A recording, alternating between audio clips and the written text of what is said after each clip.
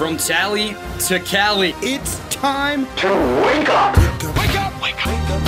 Warchant.com is your ultimate Seminole sports source. And this is Wake Up Warchant, presented by Corner Pocket Bar and Grill. One ball, corner pocket. Now here's Warchant.com's Aslan Hajavandi And Corey Clark.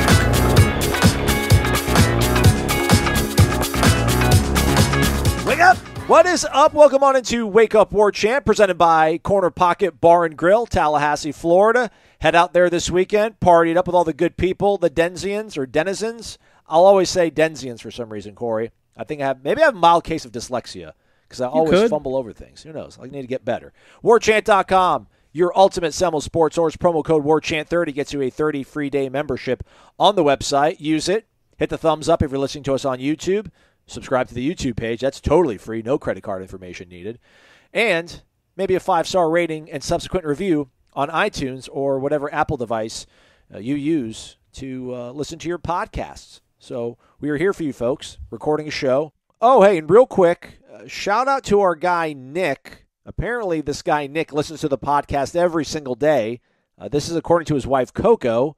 She emailed Corey and I saying he listens to the show every morning. He's graduating on May 13th. That is today as you're listening to this podcast with his doctorate from Baylor. Our guy, PhD from Baylor. She asked if we could give him a shout out. So there you go. Absolutely. Congratulations to you, Nick, and for having a pretty awesome wife, apparently, in Coco. As we record this, Florida State softball game is still going on. First round action against Virginia. Listen, it's the ACC tournament. If it meant really a lot, we'd wait this thing up. But, you know, they're going to be a top 8 seed, and that's all that matters.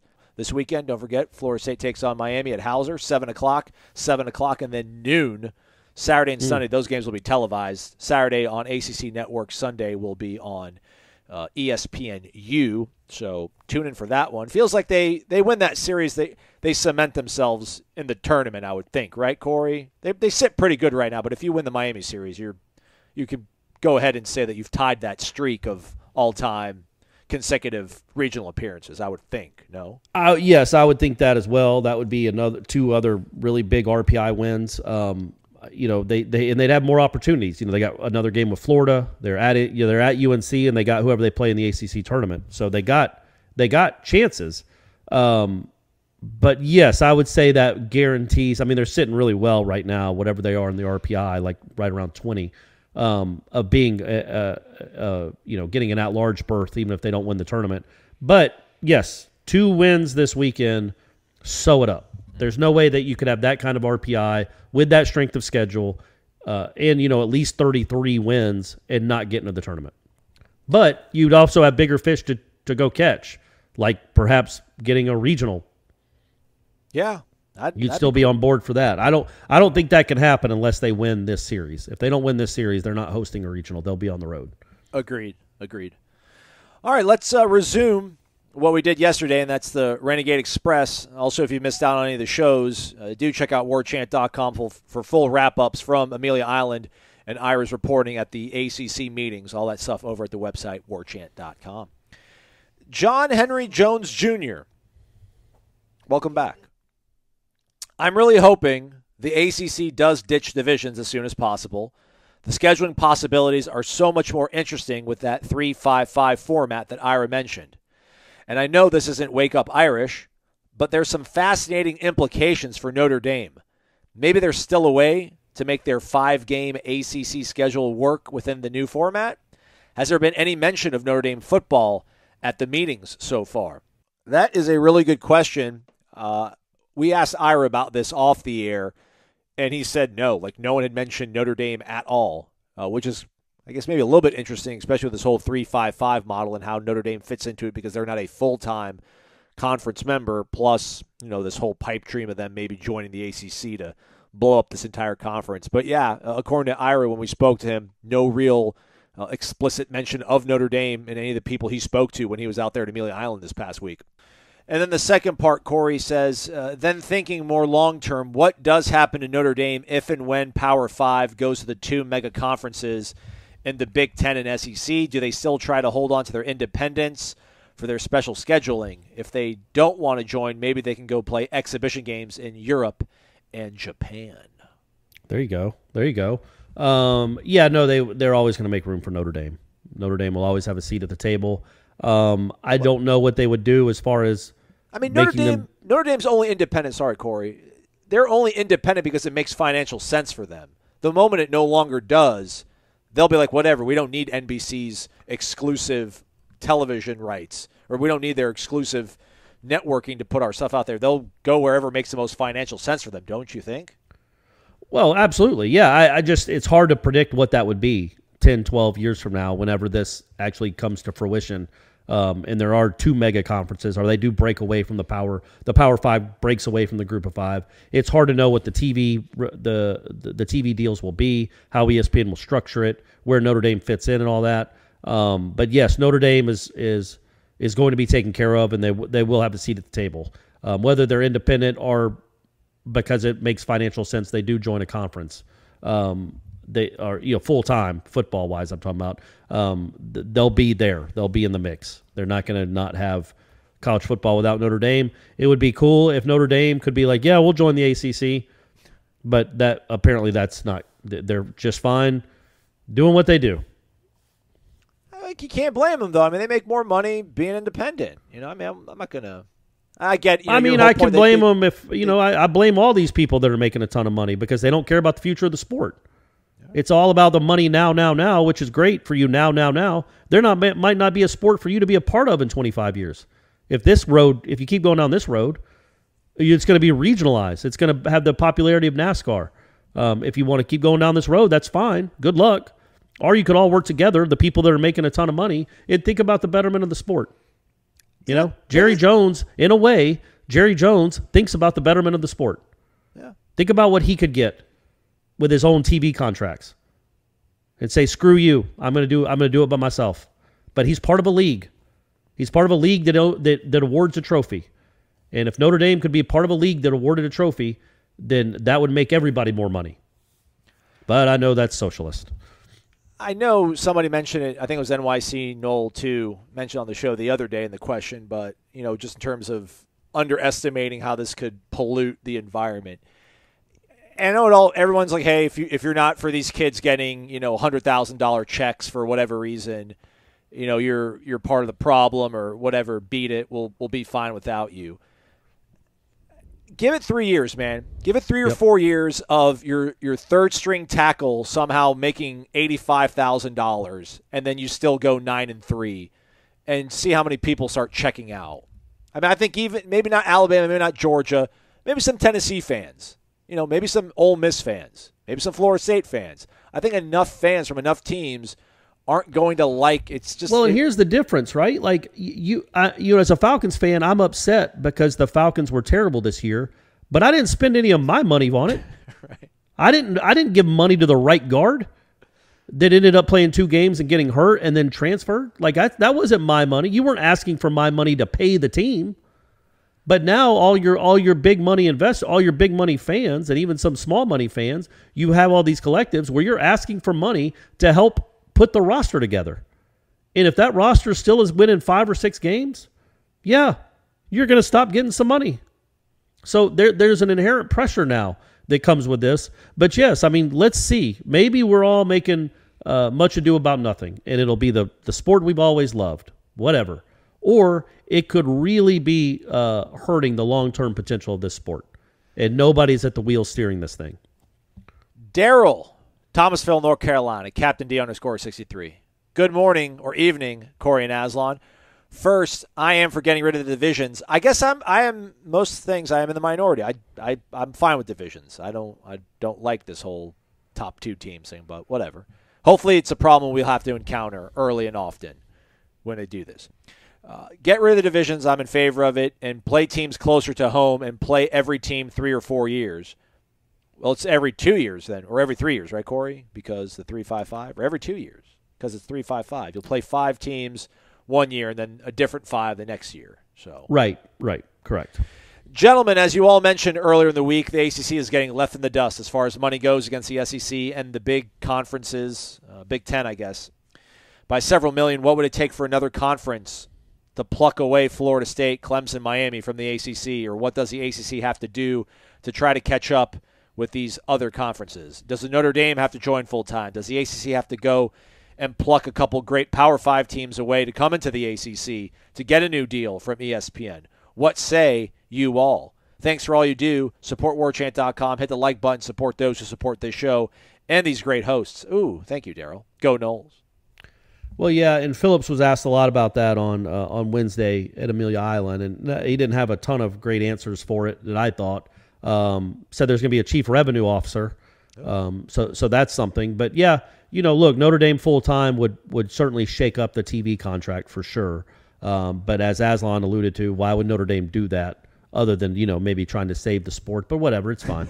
But other than that, yeah, I just don't know. Who do you pull? Like who's going to move the needle out there? What team out there gets ratings? Yeah, that's not in a Southern Cal. Maybe the alliance has to come to fruition. You're hoping maybe the 3-5-5 somehow gets adapted to a 3-4-1, and you start scheduling a Pac-12 team every year. Play Washington or Oregon or Southern Cal or UCLA, and then it's 4 good teams. Yeah, I mean that might be the only option, honestly, is if those 3 teams start doing these cross-sectional non-conference games, but it's got to be more than one a year. Yeah. But that and maybe they have their own championship game between those 3 conferences. I don't know, but you've got to figure something out because the way it's going now, there's really nothing you can do other than getting a new contract, and that's not happening anytime soon, we don't think. So, it'd be great if you got like a USC and an Oregon one year, and then I don't even care, like a Cal, Arizona State the next year. That's something you could sell as a package to, and there's all these, but again, there's the grant of rights. That's 2036. So you'd have to break that up and see if that is even doable. But yeah, you'd have to think outside the box, man. And I don't know that I don't even know if you get as far outside the box as possible, if there's anything to come up with. Notre Dame joining full time would be great, but we've been doing this now for 10 years. It's clearly not happening. They're fine with what they do. They make the playoff the way they do it. They're not going to win a national championship, but they make the playoff. They're in the run. They're in the running for the playoff every year. They get their USC game every year. They get their Army and Navy game every year. And they love it like that. So they have no real reason to want to join a conference full time. The only reason they would is if it was said you have to be in a conference to play for a championship. If they stopped getting preferential treatment because of what they did when TVs were in black and white, and if they stopped getting that kind of treatment and actually had to join a conference to play for a championship instead of make their own schedules every year, then that would be the push they would need to get in. But who's going to force them to do that? Nobody. So we're kind of stuck. Buckle up. But either way, something can happen. Maybe the miracles happen all the time, guys. The show's worldwide. We've got listeners in Singapore, Japan, Russia. Maybe if we can get the ear of the guy at the Vatican City, do you think the Pope would step in? Could the Pope go to Notre Dame and just talk about how important college football is to society? Come on, step up, guys. It's a great idea. I feel like he's a different kind of Pope, so maybe he would. Maybe he would talk. Maybe he loves Florida State. I don't know. Big Dalvin Cook fan, the Pope. I don't know that you ever heard that, but I read a biography about him where he was a huge Dalvin fan. So maybe he cares enough about college football to make that happen. But yeah, apparently that's the only person that could tell Notre Dame what to do. And even then, it's iffy. Island Chief, wake up! Hope the visit to Amelia Island was productive. 108 holes of golf. That does not include the 3 mini golfs on the island. And if you want a burger, T-Ray's gas station. Yum. Okay. All right. Need to get that over to Ira next year. Yeah. Maybe you'll go. Maybe you can go, Corey, and then cleanse your hands in the Himalayan salt soap. The Himalayan rock salt. I feel like Ira. This is Ira's thing, man. He loves Amelia Island. Yeah.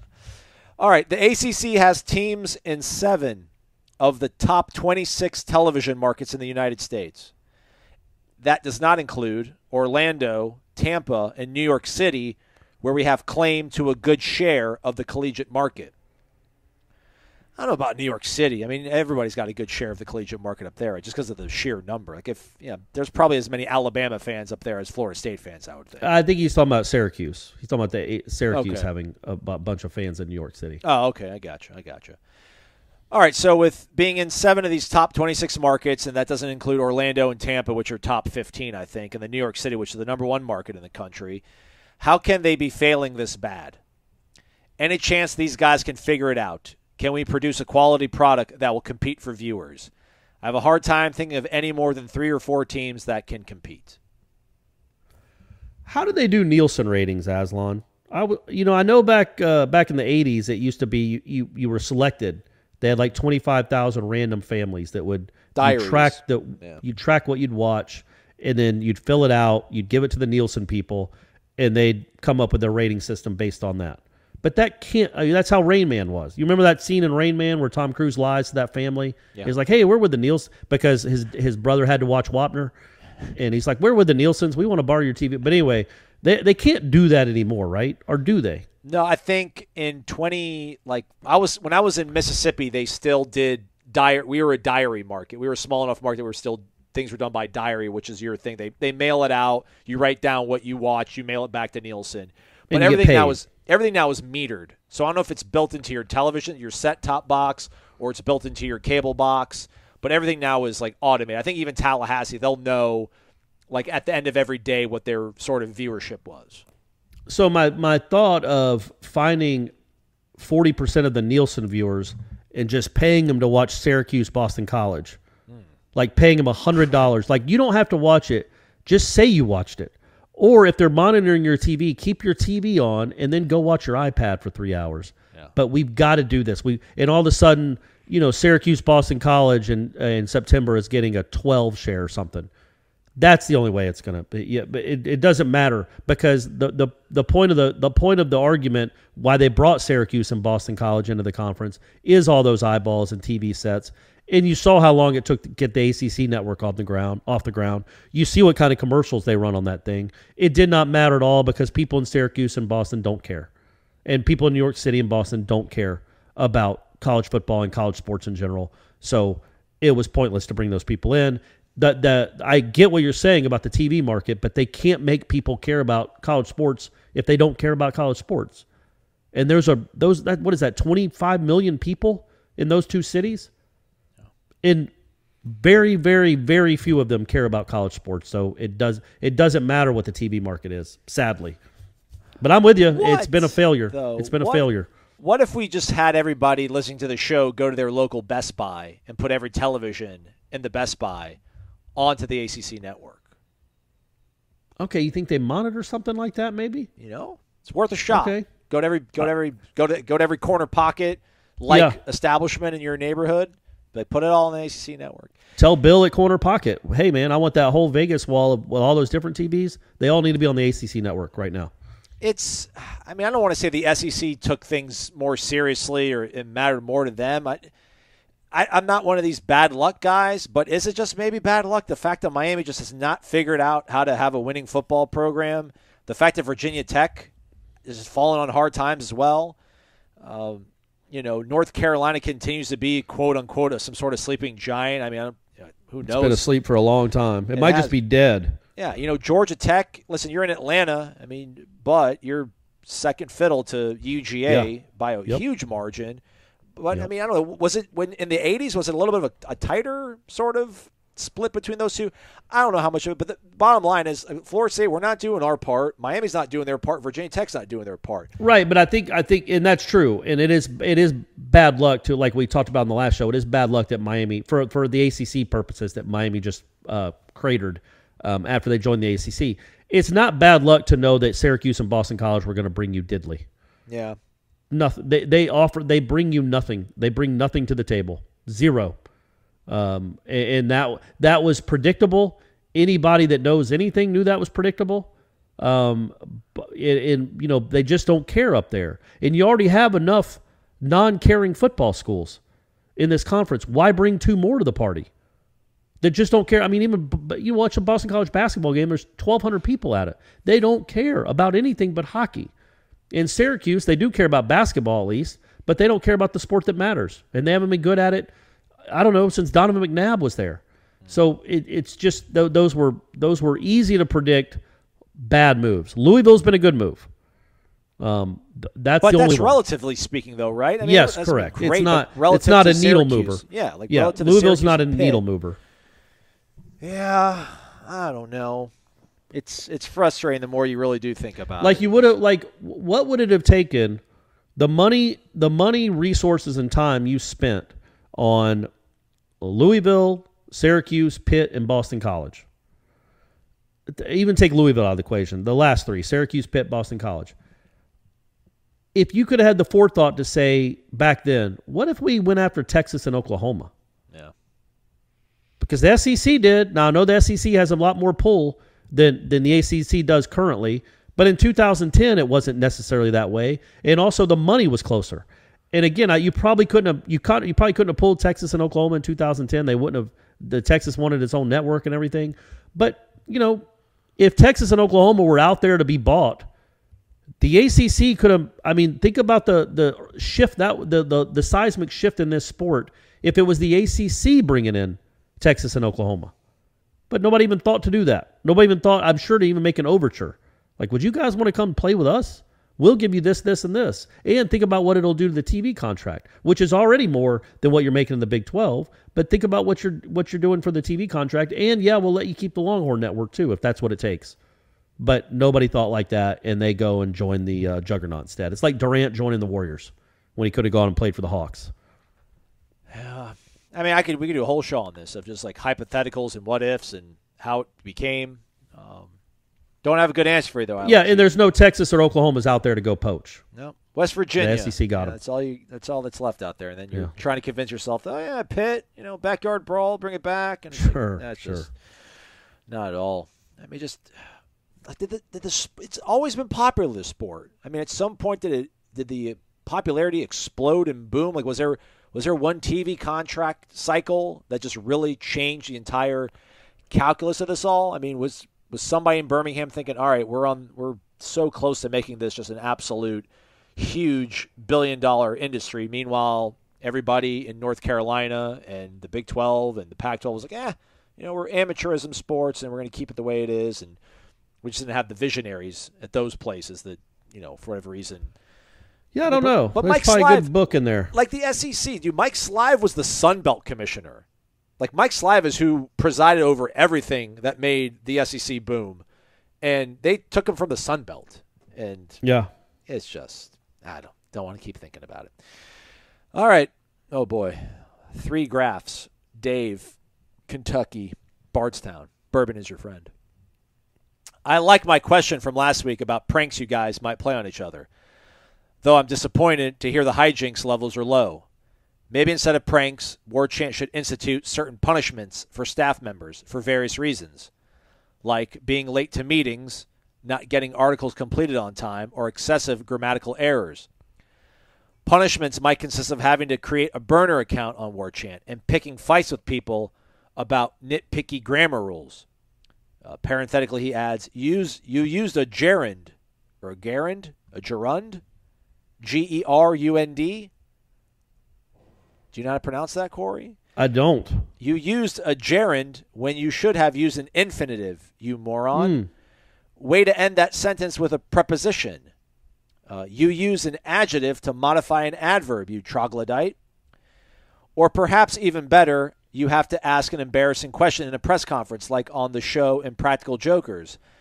Aslan would ask Coach Norvell, Mike, is there a certain dessert you like after a big victory? Corey would ask Coach Dugans, hey, Ron, how often do you call Peter Warwick just to say hi?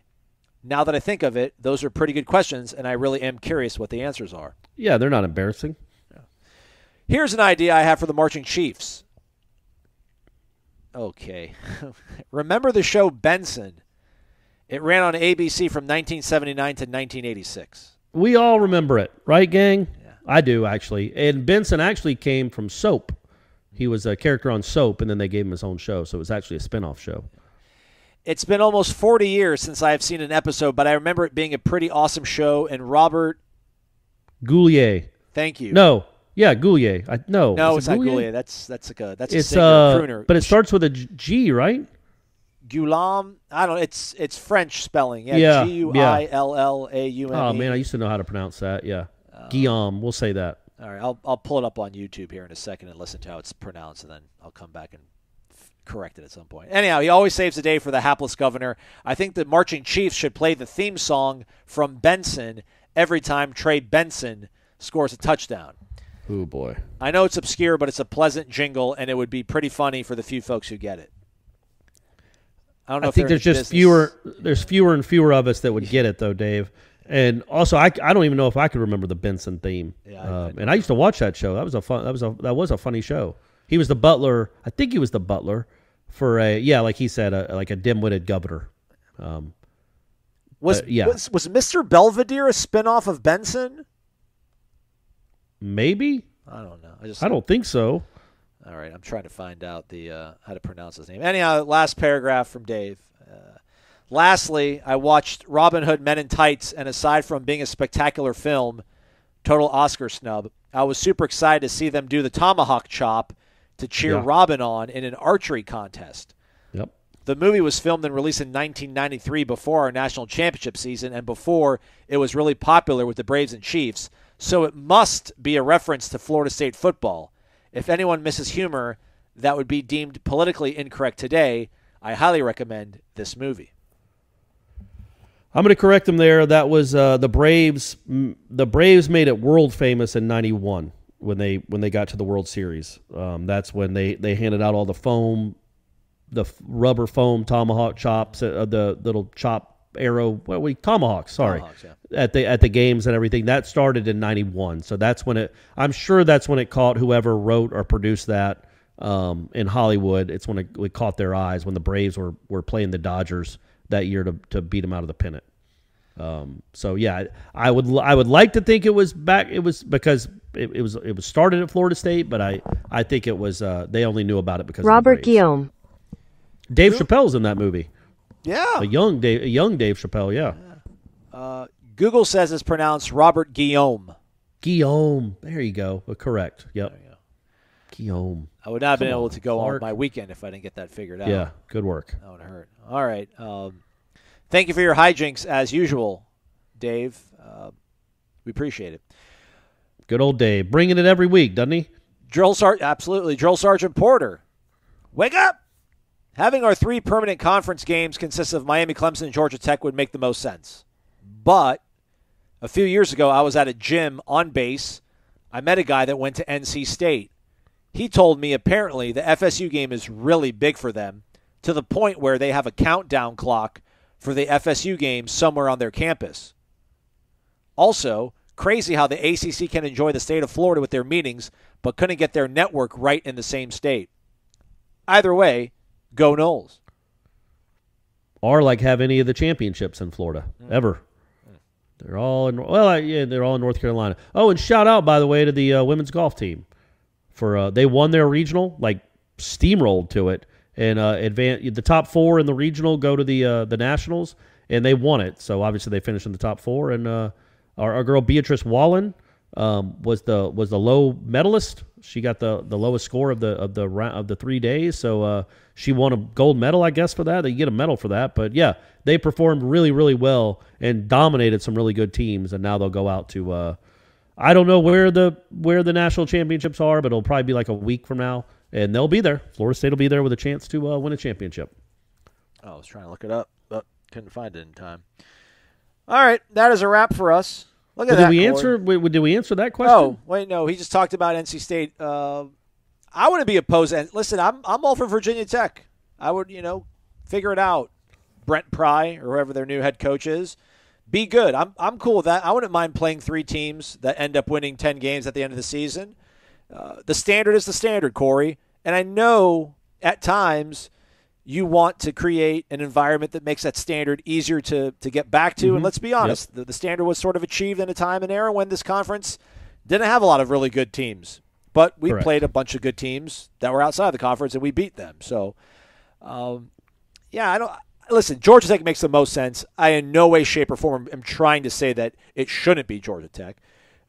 I'll be upset if it's Boston College or Syracuse or Pitt, or if it's not Virginia Tech, then it's like, well, I don't know, maybe North Carolina, or just give me somebody that's been relevant in college football here somewhat recently.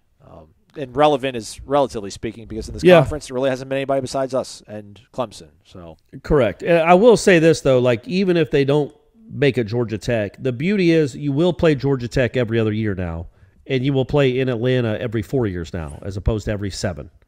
So at least in that regard, even if they're one of the other 5, the way they rotate, you still will get Georgia Tech twice out of every 4 years in a road game in Atlanta once out of every 4 years, as opposed to once out of 7. So it is better. You're not going 7 years without visiting a place. Like Florida State's been to Virginia Tech. They haven't been back since 12, right? Yeah, I don't think so. Is that right? Yeah. I've been that's crazy. Well, I'm saying, when was the last 10 time? years since they played at a conference opponent's stadium. It's been 10 years. When was That's just stupid. When was the last time Georgia Tech played here before COVID? I think that would have been like 08 or something. Would it have been 08, right? Maybe. That can't be right, is it? I mean, it might be. Yeah, when or not 08, 09. Okay. Was it Marcus Sims that wasn't here, wasn't it? All right. Yeah, that was in Atlanta in 08, and then 09 was the game where it was no defense, I think optional. It was like 28-21 at halftime, and each team had scored every time or 35-28, and each team had scored a touchdown every time they got the ball. Yeah, 11 years. Crazy. Yeah, how much would, because I know you're talking about if it's Miami and Clemson and then whomever else, you're pretty much guaranteeing yourself that you're going to be playing maybe not the 2 best teams, but probably 2 of the more talented teams in this conference. Like what would you think if Miami's permanent opponent isn't Clemson? And what would you think if Clemson's other permanent opponent besides us is not Miami? Like what would if Clemson's ends up being their permanent opponent is us, NC State, and Wake? And then Miami's permanent opponent is us, North Carolina, and, Syracuse. Well, if it's not geographical, I just want to know what the thinking is. Yeah. Like, tell me what led to these decisions. Was it out of a hat? Was there lobbying? Did Florida State not want Georgia Tech? Like, I just want to know what it feels like Michael Alford, and I don't want to put it all on him, but like somebody should be able to go to Jim Phillips and be like, listen, if this is what we're doing, the 3-5-5 model, it has to be Georgia Tech. It has to be Miami, Clemson, Georgia Tech. Like, who would say no? Like, what would the pushback be? I think the only thing I could think is if those are just that's the pod, like maybe that becomes the pod for those 3 teams or 4 teams. Maybe Georgia Tech's like, hey, I don't want to play Florida State, Miami, and Clemson. Are you crazy? Oh, okay. But not that Georgia Tech should have much of a voice. But I don't think it's going to be like that. I think I don't think they're going to be their own pods necessarily. But I do think that so Georgia Tech I think Duke would be one maybe. We all love the Georgia Tech Duke football rivalry, don't we, gang? Oh yeah. So many great moments over the years, like that time where, and so anyway, I don't think it will be. I don't think it would be a pod necessarily, but that would be the only thing I would think is like maybe Georgia Tech doesn't want that. Because they're like, we got to play Georgia. We always play Clemson because Clemson is geographical for them, so they're gonna have to play Clemson and Florida State now. They might not be a fan of that, but I would just want to know how it was done. What was the formula used to determine the 3? Who did you poll people? Did you poll the coaches? Is it just Jim Phillips saying this? Did you pull it out of a hat? Did you use some analytics? Like, just tell us what the reasoning was and how it came to be that these are the 3 teams. If it's not just geographical. Right on. All right. That is let me see. Let me shake the bag. Sometimes I get some stuck at the bottom. I feel bad about it. Yep, that's it. That's a wrap. Okay, that's good. We did it. All right, we did do it. We'll be back on Monday, wrapping up the weekend. Probably have Michael Links on the program also discussing recruiting. So if you miss out on any of that stuff, we'll catch you up. But figure out when it's happening. It's called news for a reason. It's new. It's not maybe news on Mondays. Subscribe to warchant.com. Subscribe to the YouTube channel. All these things will get you the information as quickly as possible. But we'll be here for you on Monday. He's Corey. I'm Aslan. Thank you for listening to Wake Up Warchant, presented by Corner Pocket Bar and Grill. Warchant.com is the ultimate inside source for FSU football and recruiting. And now you can get in on the action for free for an entire month. Warchant.com is offering a risk-free 30-day trial subscription. Get full access to the #1 website covering the Seminoles just by entering the promo code WARCHANT30. That's WARCHANT30. Sign up and get in on the world's most active FSU message boards. Receive breaking news, stories from our award-winning staff, plus get exclusive interviews and videos. Just enter the promo code WARCHANT30. Warchant.com, your ultimate Seminole sports source.